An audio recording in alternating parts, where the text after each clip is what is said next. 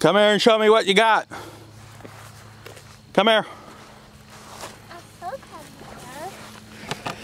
What are you wearing there? Is that a tactical Nerf gun vest? Oh goodness, yeah. That is crazy. Yeah. Tell me a little bit about it. It's gonna pop over there. Yeah. What is today? Is today's Corby's birthday? And he's letting you share his extra vest? Yeah, because he don't want me to pay. Yeah. He didn't want me to get the blue baby and don't want to pay. Alright. Well, you two go have a Nerf battle. I'm going to continue working. Alright. What are we doing today? Today, we're going to remove this hill slash stump. There used to be a pine tree here. Probably about a 60-foot tall pine tree. At one time, they cleared them out for lumber. So they left the stumps. There was one over there. Today we're taking this one out. It's hard to see it in here because of all this kudzu growing up. So I want to level this out, that way I can easily mow over this section without having to go around and go back and forth. So we're going to do that, and later we're going to have a beer of the weekend. So this is a Harbor Freight backhoe. I'm going to show you it working a little bit. I've had some people ask me about it, how well it does, is it dependable, etc., etc. We have had to do some things to toughen it up a bit, but other than that, I'll get into that later after this truck goes by.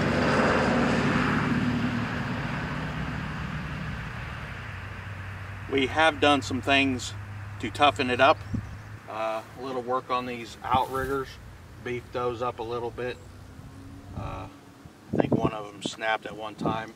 One of these cylinders up top broke. It had to be rewelded. That was on me. This thing will not take out big stumps. What I use it for is to dig a bunch around the stump, and then I got to go in with the chainsaw and cut the roots out, tap root and the roots that go out, and then I can pull it out. But if you think this thing is going to pull out a massive pine tree stump, it is not going to. Okay, so this is made by Central Machinery from Harbor Freight, item number 62365. It may have been superseded by now, but we're going to get started. I'm not going to show you the whole thing. I'm just going to show you bits and pieces.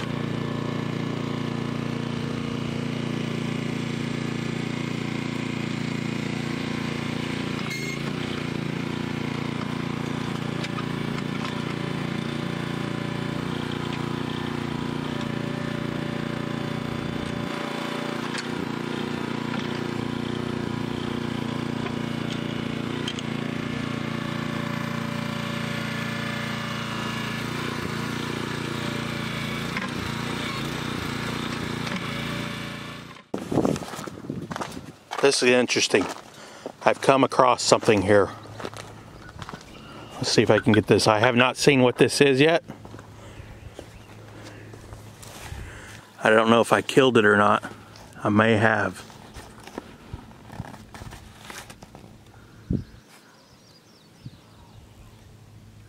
Yeah, I guess he was in here burrowing from the cold. I'm gonna go get something and see if I can't drag him out.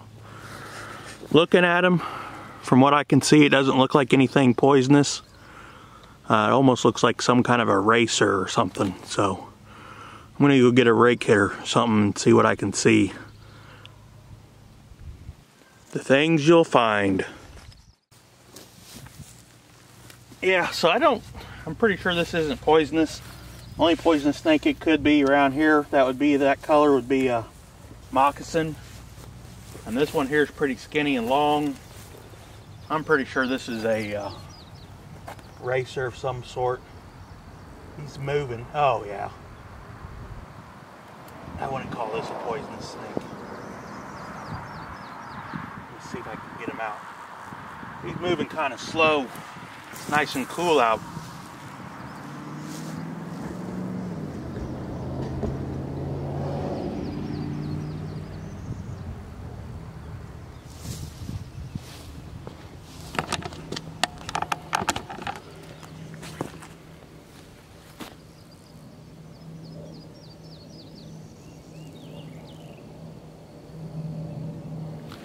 That's pretty cool.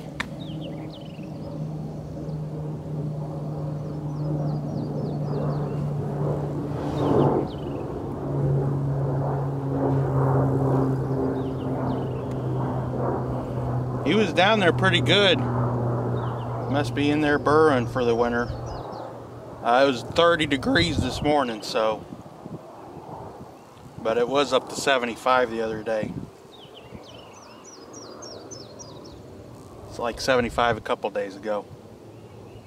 But I am going to go put him back somewhere in the trees and let him go, because he's not a poisonous snake.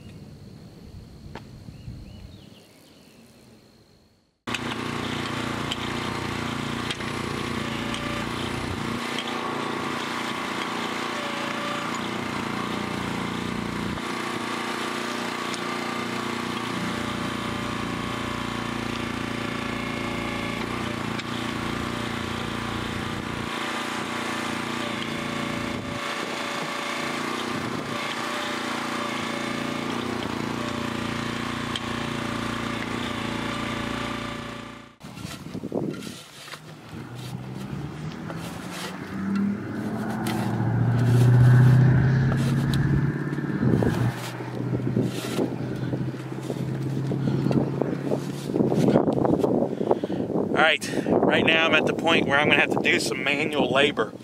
So you see how big this stump is. It's good size.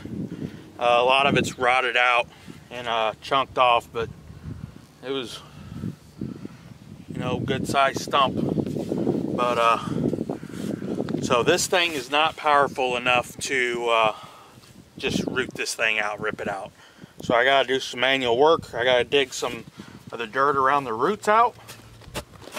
There's about 5 or 6 big roots that will be holding this, and then a big root in the very middle going straight down. So I'll dig around with the shovel around those big roots, and then I'll come back with a chainsaw, cut those roots, and we'll try to drag this thing out, probably with the tractor and the strap. Hopefully there's no more snakes in here.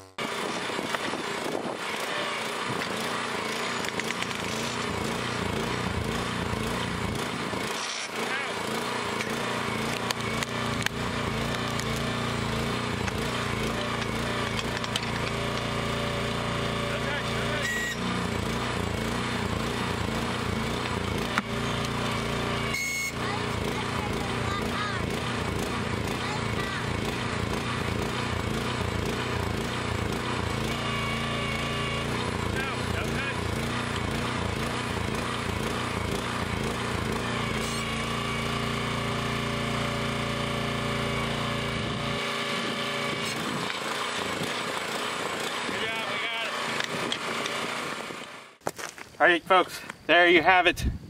We finally got the stump out. Okay, so this thing by itself will not just yank a stump out. You've got to do some manual labor with it on these big boys. If you had some saplings maybe that big, you could probably do it with just this. But this was a pretty significantly large tree. Alright, so we had to get in there and do some hand digging. And we had to do some chainsawing, which that's going to be bad on your chains because you're doing dirt. So I got some cheapos on Amazon. They were like 15 bucks for 3 blades, 3 chainsaw chains. It cut through like butter. A bunch of water came out. There was a bunch of moisture in there. But we're going to get rid of this stump, throw it, chunk it in the woods somewhere, get the tractor, push all this back in, but I'm not going to show that on video. Hey, careful there. Hope OSHA wasn't watching. Okay.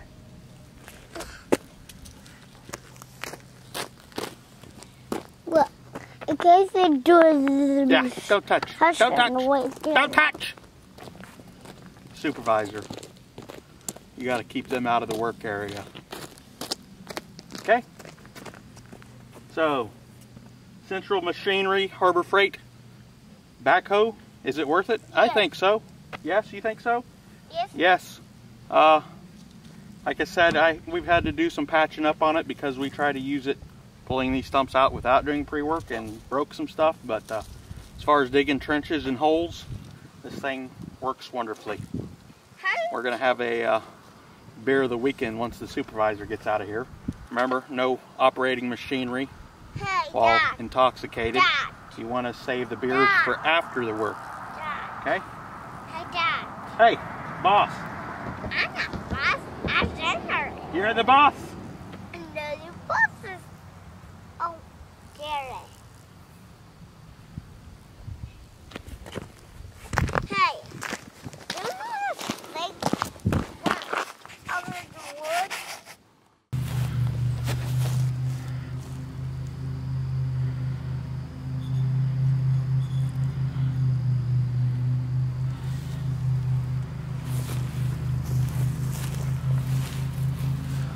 All right, what do we got here? Beer of the weekend. I'm gonna try to make this somewhat short because we did a lot of digging and snake wrangling today. So that's gonna take up a good portion of the video. So we're done for the day. Done operating the heavy machinery, okay? It's time for a nice cold one. So, I don't know if I'm saying this right. Elysian Night Owl Pumpkin Ale. Night Owl Pumpkin Ale. Our original pumpkin ale brewed with pumpkin, roasted in raw pumpkin seeds, and spiced in conditioning with nutmeg, clove, cinnamon, ginger, and allspice. Okay, 6.7% alcohol, unfiltered, and may contain sediment. Brewed and bottled by Elysian Brewing Company. It's Seattle, Washington. Okay? I don't know if I've had a beer from Washington.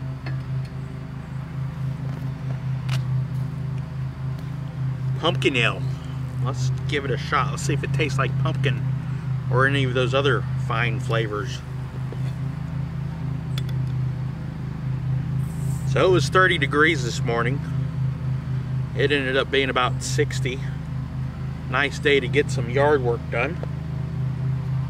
That's what we did today. Cut that tree stump out of the way, covered in. All right.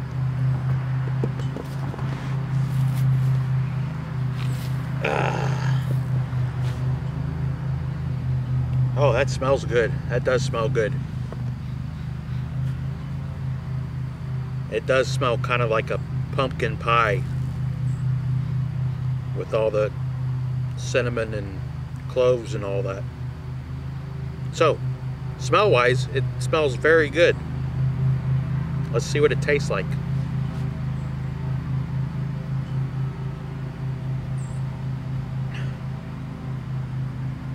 They did, I'm going to say, they did a very good job. Okay. they took a beer and did a pretty good job of making it taste like pumpkin pie. Not bitter, just really, really, really slightly hoppy. Not very much at all though. I mean that cinnamon and nutmeg and all that pumpkin pie really comes through.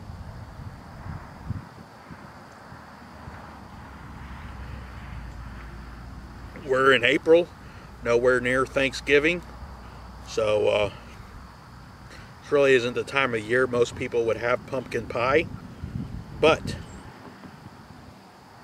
this is different. Okay, like I said, I'm even if you're not a beer drinker, you don't really care for beer, you might like this. You know, I'm thinking apple cider. You know how apple cider tastes? Kind of along these lines with heavy notes of pumpkin pie.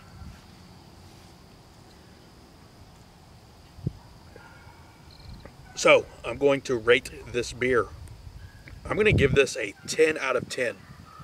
At least a 9 out of 10, okay?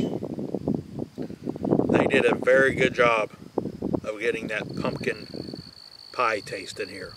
It does not taste bad at all. If you like pumpkin pie and want to try a pumpkin pie beer, this would be a good one to try. This may be out of season, I don't know. It says experienced by 3/29/21. So we barely missed it. It's 4/2, so we missed it by a couple days. Still excellent. 10 out of 10.